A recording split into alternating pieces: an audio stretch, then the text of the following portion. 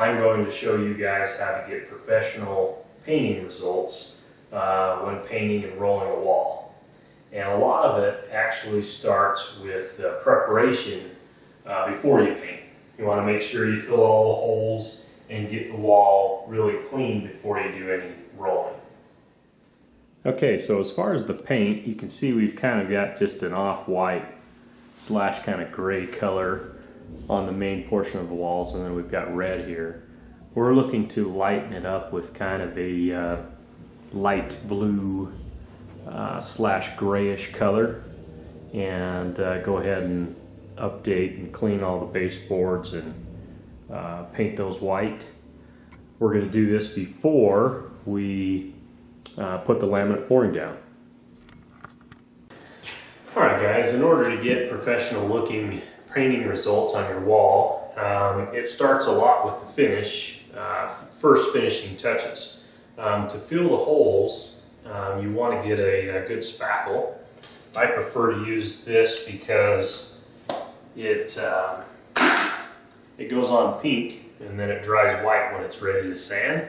Then you want to have a couple different putty knives, a couple different size putty knives, and just grab a little dab, put it over your nail hole like this, and push it into the hole, and then take and smooth it out.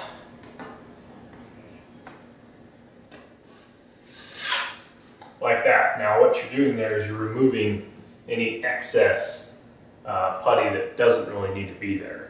A lot of times people kind of build it up and they think, well, I'll sand it down, and that's a lot of work and makes a huge mess. It's a lot easier to just fill the hole and then slide it out. And you can see a little bit lower in this wall, there's just a couple scuff marks from when they originally did the sheetrock work. I'm going to go through and I'm going to fill those holes. And just work your way all the way along each wall, looking for any little imperfections. Put a little bit of that spackle on there, and when it dries white, go ahead and sand it off. Okay, so one of the common areas that you're dealing with is nail holes. When you pull the nail out,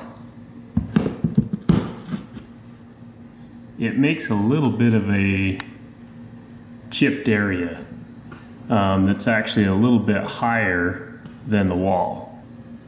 Before you spackle over the hole, it's a good idea to take your hammer and just kind of give it a little smack. Okay, so now I've taken the hammer and just kind of hammered that in just a little bit. That'll allow me to take the spackle and spackle over it and get a smooth surface to paint over.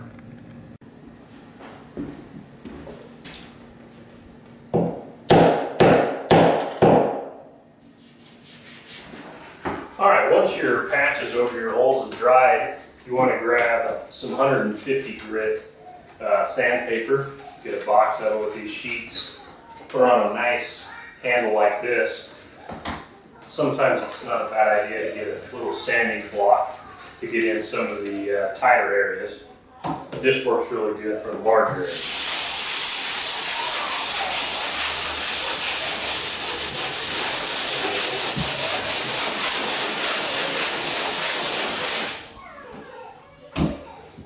So the next step, after you've got your spackle all sanded, you want to take and clean the entire wall, all the dust from top to bottom.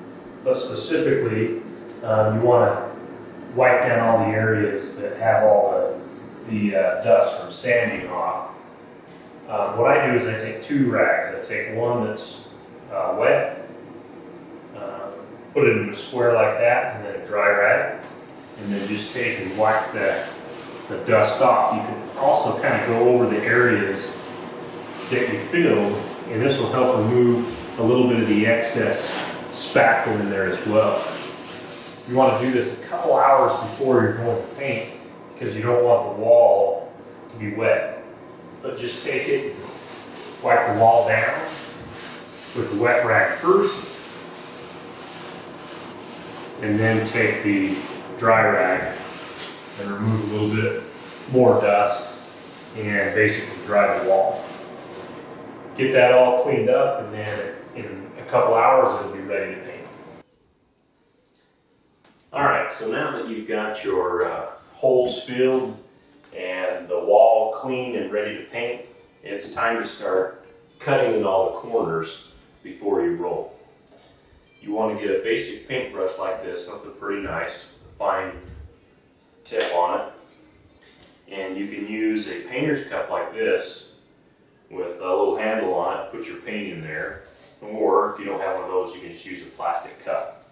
A couple things you want to do besides just cutting in the corners is the spots that you filled holes and you've done a little patching, you want to put a little bit of paint on there. Otherwise, you're going to see these pieces where you patched. Put a little paint over, and then take your paintbrush and kind of dab it.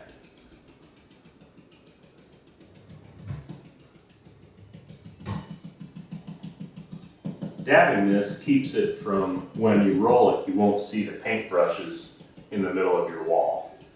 Otherwise, those paintbrushes will kind of stand out and give an uneven texture to your wall.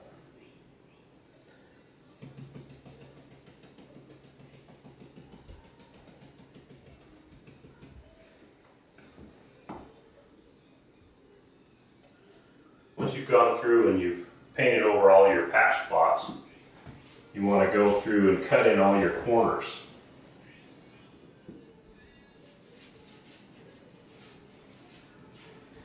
And over this dark colored wall, you either want to put a primer on it first and then paint with the paint, where this is a primer and paint in one.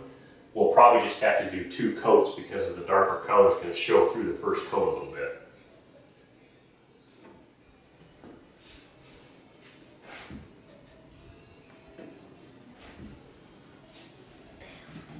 Okay, now it's time to roll your wall. One of the valuable tips that I've learned over the years is whenever you're rolling a wall, sometimes you get stopping in the middle of a project, and rather than throw away your roller or have to take time to clean it, you can take a roller that you've used for painting and actually just put it in a plastic bag. This roller has been in a plastic bag for about 7 days, and it's still okay to use it. So rather than take the time to clean it, I've got a roller ready to use. Okay, so when rolling a wall, you want to put a fair amount of paint on your roller and apply it to the wall. You don't have to worry about it being real smooth on your first application. Just go through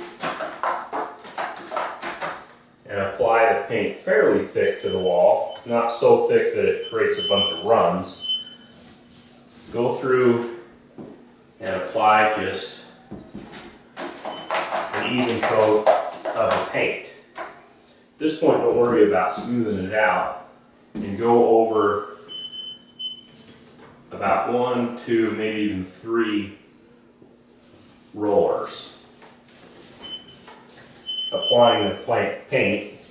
Biggest mistake I see people do is they just kind of do this. The problem with doing that is that creates uneven paint marks along your wall, and you'll kind of see that variation in paint color, and you want to go through and just apply the paint to the wall first.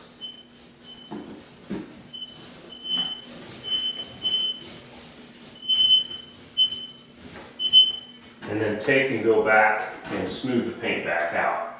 It's really important that you go the same direction from the top all the way to the bottom. What you're doing there is you're smoothing the paint out and giving the paint a texture on the wall. This gives a real smooth, even looking texture to your entire wall. And you won't see a bunch of roller lines if you do it this way. Sometimes you gotta go back over it. you see any spots that have any run marks, just to smooth the paint out.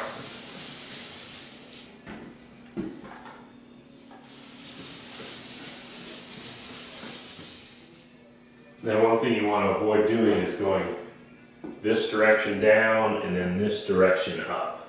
You'll actually see separate lines going through. You want to stay smoothing the paint out in the same direction each time. Okay, another mistake I see people make is as the paint starts to dry, you see kind of lines and different colorations, and people have a tendency to try to go through and smooth that out or get more of a consistent color, and they'll actually do more harm than good. You'll see those marks where you've gone through and tried to smooth it out.